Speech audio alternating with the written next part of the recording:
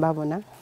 I'm the country manager for CAA, Communications and Accessories International, now changed to CAA Energy, GmbH, Germany.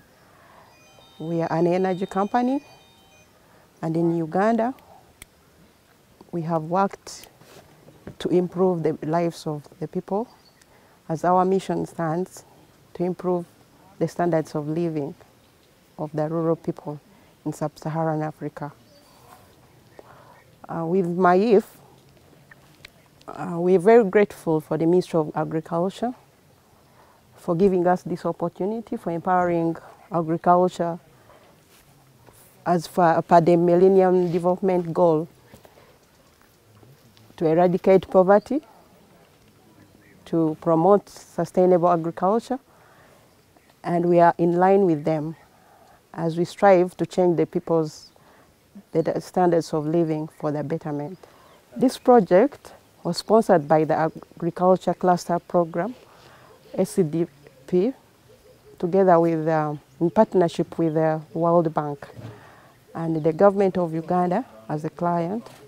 They gave us this opportunity to undertake. It's a big project, and this is just one of them. We have 7 sites in total, which include the Hoima, which is Bulindi. There's a Beam in Arua. There's Ngeta in Lira. There's Nabwin in Nablatuk. And this is Kamenyamigo in Lwengo district, and Revitaba in Kabarole district. Together we have installed over 85 acreages of the agriculture land, and that's about 35.8 kilowatts of solar energy. These are the projects which actually go to the rural people deep in the villages to ensure that they have water irrigation throughout the year, and thereby they can beat the challenges of the weather, the hot weather, and they can have improved production of agricultural products, which in the end promotes their lives. Kamenyamigo Satellite Station is within the cattle corridor. When we talk about the cattle corridor, this is an area which is so much affected by sunshine or drought. So it includes most of the districts where animals are grazed. So the impact of drought is too much. Before installation of the irrigation scheme, we were affected by the drought. So we could get effects of drought. Even right now, still an issue, because we get short rainy spells. Like right now, this is expected to be a long rainy period, but for us we haven't yet received rains. The rains are expected to run between August and up to November. But right now we are getting into October and we haven't yet got rains. So that one affects us so much. It affects the production, at the same time it affects the other activities running on the farm. This Kamenyamigo station sits on 320 acres, but the coverage which we got is approximately 14 to 16 acres. So you can tell the ratio now. So the impact is there in the area where it has been covered, because now we are planning to put high value crops in these 14 acres for the beginning. So we want to ensure that there is production throughout the year. And already there are other plants which are set up here. We have like 3 acres of apple orchard, as you will see down there. Then there is also another area of coffee, which is covered down there. And even in this season, we have planted something like 3 acres where the area is irrigated. So we assume that by 2022 season A, we shall use this area fully.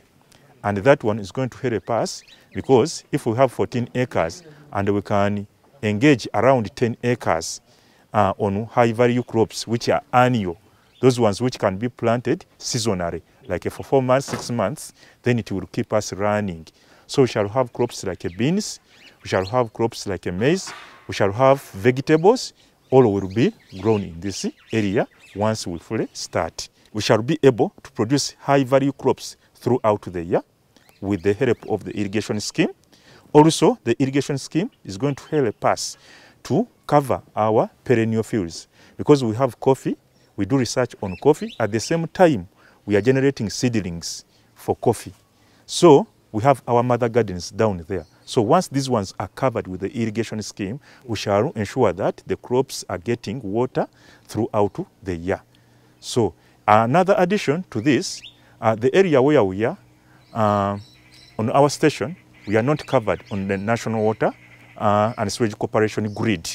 We are not covered on that grid. So we pump our water, and we are facing challenges with our pumps. They break, and then we repair, you know, the costs which are going by. So right now, once we pump water here, we bring our bowser, we pump water into the bowser, then take it. If the irrigation scheme could be extended, at least that one would be better. If it could be extended to cover at least 100 acres of arable land. Because when we talk about 320 acres, not all of those 320 acres are arable. Arable means the area which can be used for crop production. Okay? So there are areas which are marginal and not arable. Okay? But if we could cover at least 100 acres, that would be to the best of our usage. The other thing is, when you look at this scheme, you use the surface water source. You didn't drill. Okay? I have a feeling that it would be better if they drilled this water. Because now we are getting water from that swamp. It's a catchment area called Namajuzi, covering the whole of the Greater Masaka. But what if the water level dwindles? What is expected to happen?